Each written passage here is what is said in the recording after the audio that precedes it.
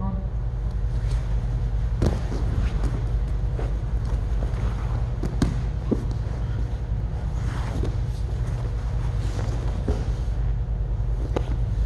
Okay. So I'm constantly moving around on top of him. When he tries to make an escape, I adjust my pinning strategy. I don't just sit there with a single pin. I'm constantly moving from knee wedges to knee blocks to elbow wedges to elbow blocks, cross faces, reverse cross faces to compensate for his escape attempt. Now let's look at another position, north-south. That was a lot of the vague stuff. I'm going to try to cruise through some of these other topics now. North-south, I can be in double over position, where I'm over Ant's 2 arms and elbows. This gives me a great ability to attack, but very poor control. I can use this overhook, which is also a far side overhook from side control. Right when I'm here, and I punch in this far side overhook, that's the same overhook that we have from north-south. So the far side overhook from side control and the north-south overhook are the same tool, essentially. Except one's from side control, one's from north-south. Now from here, I can use this to start to drive this elbow up. I can attack and submit this arm. If I'm over on the other side, I can do the same thing on the other side, so I can attack both arms. So my attacking potential is very good from over-under. Unfortunately, my control is terrible, because Ant can use his elbows to make space and bring those knees inside. So you have terrible control from over positions because his elbows are between me and you, or me and him.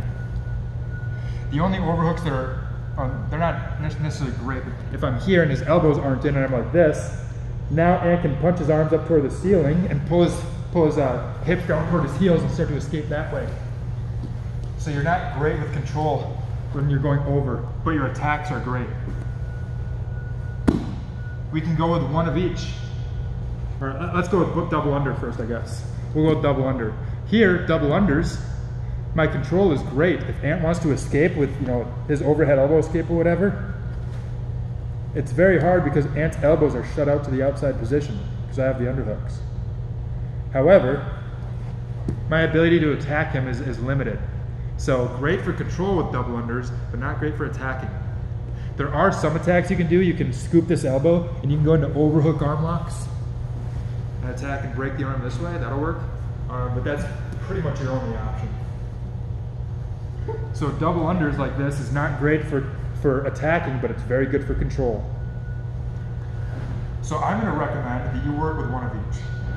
Working with one of each is a great balance between the two. I'm going to go under one side and over the other. So now when Ant tries to elbow escape, he's only got the one elbow. It's hard.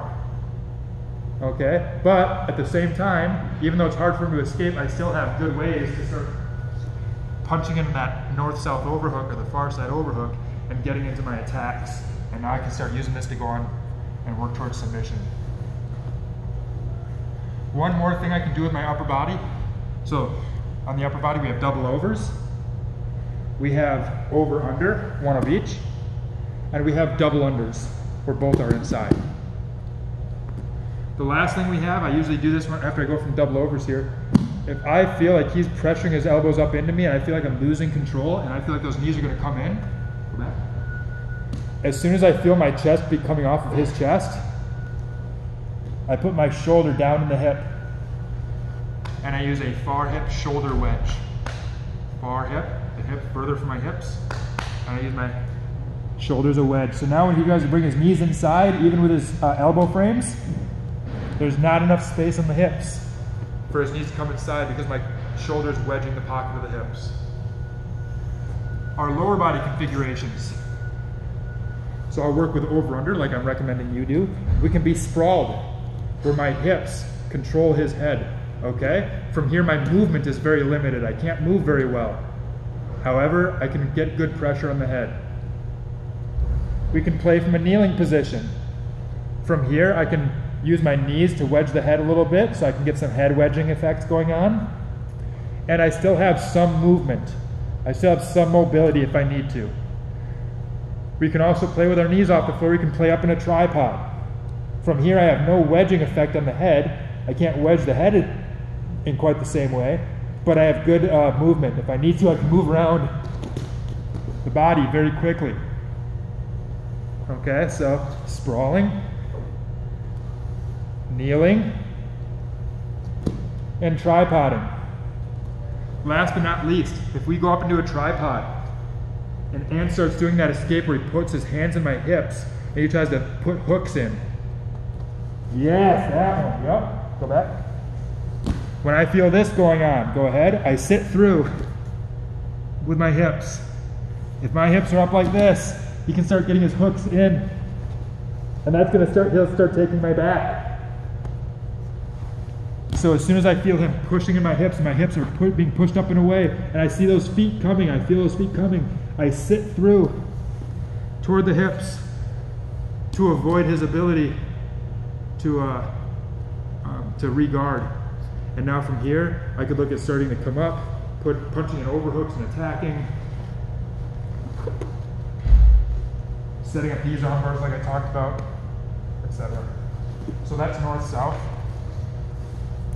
We had the upper body configurations, which are double over, double under. Double over is great attacking, poor control. Double under, good control, poor attacking. Over under, which is the best of both worlds, a little control, a little attacking. And then if I've lost the fight for upper body inside position, I can use my shoulder to wedge inside the hips to just stop his knees from coming back in. That's purely defensive. Then our lower body, we can be heavy with our hips and sprawl. We can be on our knees, or we can tripod. So we have different heights, low, middle, high. And if he tries to put his feet in his hooks, sit your hips through to avoid that back take.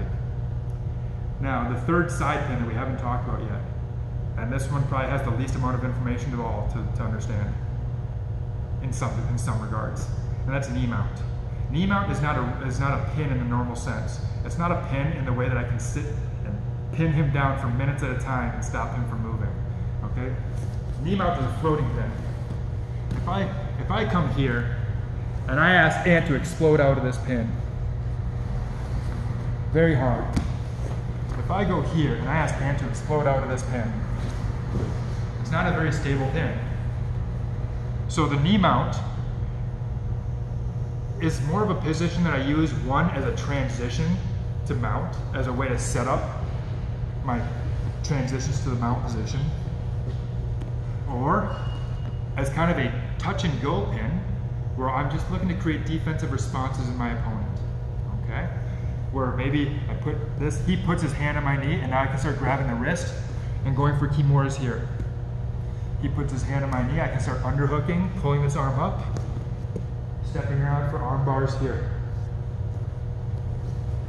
So understand that the knee mount is not a pin that you're gonna hold for long periods of time.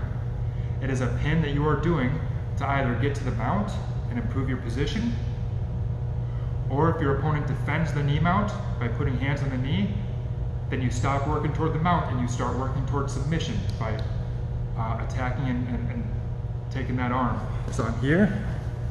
Maybe I use an elbow wedge to clear the way, so if he tries to keep his knees to his chest, I can use that elbow to clear away from my knee. I come up. Now if he does nothing, I can slide across and start taking the mount. If I put my knee up and he starts defending, I can use that to start going into my attacks. Okay? So, we've seen side control, we've seen north-south, and we've seen knee mount, our three side pins. Now let's start looking at how to transition between all those side pins. Now that you know how to hold them and maintain them, let's look at transitioning between them. First, let's look at side control to knee mount. Very simple. I'm here. If I just try to pop up to knee mount and Ant keeps his knees tight to my body, to his ribs, and I try to pop up to knee mount, those knees are going to come right in and I'm going to lose position.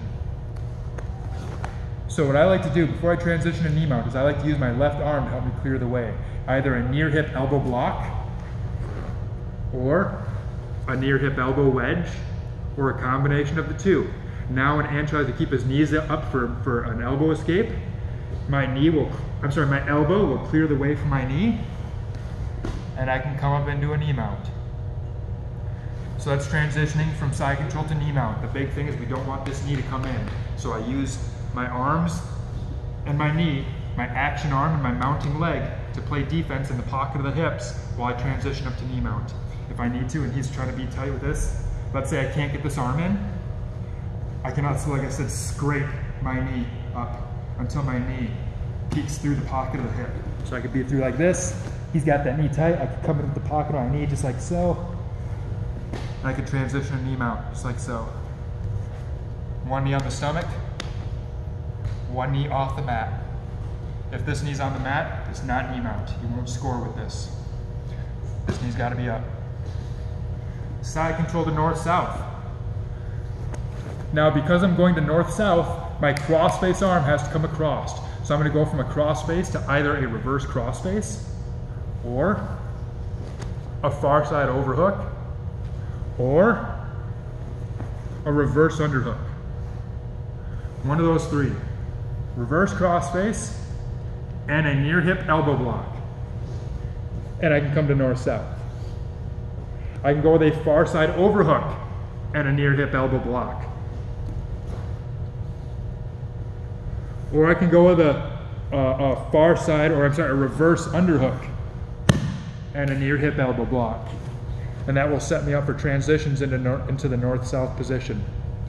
If I go to a reverse underhook, I end up with an underhook in north-south. If I use a far side overhook, I end up with an overhook from north-south. So we saw side control to knee mount, side control to north-south. Let's do side control to side control. This can be reactive or it can be proactive. It's reactive if he starts coming up on an underhook escape.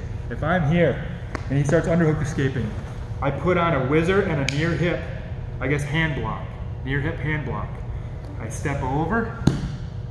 Now I replace my left arm with my right arm. So my left arm is shutting out his legs right now. I replace with my right arm, so my right arm shuts out the legs. And I back step. And I end up on the far side. So that's reactive. That was a reactive method where he started to force his way up to an underhook escape. I can also do this proactively. I'm here. I put on a near hip elbow block, and I use my cross-face arm as a far side overhook. Now, from this far side overhook, I start to walk over to north-south, and I drive my overhook across his body, putting all my weight onto the elbow, and I force him to look away. And now I can end up in side control on the far side. Why would I do that? Well, maybe my opponent happens to be very good at escapes on one side of the body and he sucks at escapes on the other side. Maybe I'm better at attacking on one side of the body. Maybe I happen to pass guard over here, but most of my best submission attacks are done from the other side. So that might be another incentive why I may proactively make it a point to force side control on the other side. So that's going from our side control positions to all of our other positions. Let's look at knee mount to side. Let's look at our knee mounts. I can start in the knee mount position. If I want to go knee mount to side control, we have the same problem just in reverse. Remember, when I was trying to go from side control to knee mount, the problem was this knee.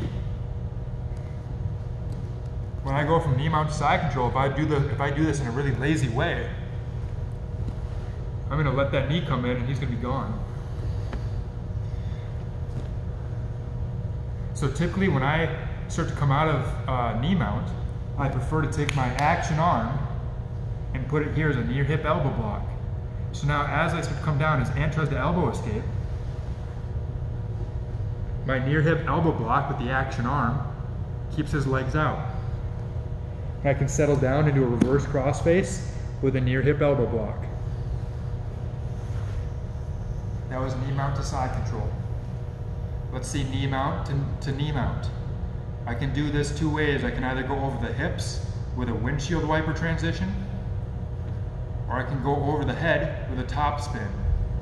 If I'm here and Ant starts to turn into me, I can bring my second knee to my initial knee, and now I'm going to windshield wipe my feet from the right side of the body here to the left side of the body. and I can come out on knee mount on this side. If he turns up into me this side, I can do the same thing. Hands in, knee to knee, transition the feet, and we're back to knee mount on this side. Another way I can do this is with a top spin. He turns into me. Rather than going knee to knee here, I can step over the head, and I can go to knee to knee this way. Now with knee to knee this way, I make a switch from my left knee to my right knee. I back step, and I'm on knee mount on this side. One more time, he turns into me. Rather than going knee to knee like this, like we did in the windshield wiper, I step over the head, and I go knee to knee. Now I back step, and I have knee mount. Knee mount to north-south, very similar to knee mount to side control. The problem is the knees are going to come in. If I'm in here, and he's got his defensive frames up and such, and I just try to run to north-south, and he escapes, there's going to be too much space, his knees are going to come in. So I'm here. If I want to go north-south, I drop to my near hip elbow block. Go ahead. He escapes. I bring everything low. And I land here with a near hip elbow block and a reverse crossface. So that's knee mount to north-south. Last but not least, let's look at north-south, or starting from north-south and transitioning to our other three positions. First, north-south to north-south. This one's going to sound a little silly, but just bear with me. In north-south, I want my hips on one side of the center line, and I want my head on the other. Okay? If this ever changes, if Ant is able to maybe push his head to the other side of my legs, this is a problem. My head and my hips are on the same side of his body. So I make a transition from one side of north-south just to the other by moving my head. Excellent. Now let's say the opposite happens. Let's say I'm here, and Ant maybe, I don't know how, but uses this arm to shove my head to the other side of his hips, maybe uses it, and I end up here. I can bring my hips across to the other side, and I end up once again with my hips on one side and my head on the other. So I always want hips on one side and head on the other. If he ever does anything to challenge that and puts my head and my hips on the same side, I need to move either my head or my hips to the other side, so I once again have head on one side and hips on the other. North-south to side control. I'm here in north-south. Now the thing is, I can't just throw this arm over and start coming around to side control, because as I do so, if I leave too much space, he's going to escape. So how do you think I'm going to stop his knees from coming in as I transition from north-south around to side control? You have any ideas there? Yeah, we're going to wedge into the hip. Exactly. I'm going to be here. If I start to feel like he's going to escape or starting to elbow escape, maybe overhead, I put a wedge, an elbow wedge in the pocket of the hip. Now, if I feel like his left knee is going to come inside my elbow, I connect my left knee to my left elbow here. And I can come back to my side control with a near hip knee wedge. North-south to knee mount is very much the same thing. I'm here, he starts escaping. I feel like those knees are going to come in. I put in an elbow wedge across the hip. He tries to bring his knee inside my elbow. I connect my left knee to my left elbow. And I just settle into a knee mount position just like so. Now from knee mount, I could either wedge the far hip with my elbow for a V mount. I could drive my left knee all the way through across the hip line for a shin mount. I could sit here and wait for him to try to escape to lead me into submissions. Or I could transition from knee mount back down to side control. So there you guys have it. I know that was a lot of information in one video. Hopefully not too complicated. Again, everything always came back to the same two directives. Stay inside the knees and control the hips. We saw elbow wedges, elbow blocks, knee blocks. We saw V-mount and shin mount and all sorts of ways that we keep control across the pockets of the hips to keep their legs shut out. That's directive number 1. Another important directive, to stop their escapes and to work towards submission. Number 2, get inside their elbows and control their head and shoulders. Getting inside the elbows and controlling the pocket of the shoulder here and the head. That's going to be how you guys work your way in towards submissions. First, you get by the lower body, you shut the lower body out by controlling the pockets of the hips with the elbow wedges, knee wedges, and all that stuff. And then when possible, we want to work our way from the hips to the upper body, to the head and shoulders, making that cranial shift. And as we do that, we're always monitoring the hips, and we're trying to work our way inside the elbows. Once we're inside the elbows, we can shut out their elbow escapes, and we can start isolating limbs and working towards submission. I showed you guys how I use my body to control the head, how I use my arms to block out their legs, how I use my mounting leg, how I use my pummeling leg. And then once we showed you guys how to hold the side control, we showed you how to hold north-south with double overs, double unders, with over-under, with the shoulder wedge in the hip. And then we showed you how we use knee mount as either a staging position to go to the mount, or as a touch and go position to elicit defensive reactions among my opponents, and I can use those defensive reactions to go into my submissions or get better control. And then you guys learn how to transition from and between all the positions. You went from side control to side control. You went from side control to north-south. You went from side control to knee on belly. You went from knee mount to knee mount. You went from knee mount to side control. You went from knee mount to north-south. You went from north-south to north-south. You went from north-south to side control. You went from north-south to knee mount. So you guys know how to hold all the 3 different side pin variations, and you guys know how to transition between those 3. Now make sure you guys continue coming classes as we go look in the future when we start looking at adding in straddle pins. Now we're going to start looking at moving from our side pins into our straddle pins. We're going to look at how to hold our straddle pins and maintain and transition between our straddle pins. And then finally, we're going to look at how to transition from our straddle pins back into side pins if we need to. All right? And by the time we go through all that, you should have a complete dynamic pinning system in place, so hopefully your opponents never escape and never get back to guard on you. Thanks for watching, guys.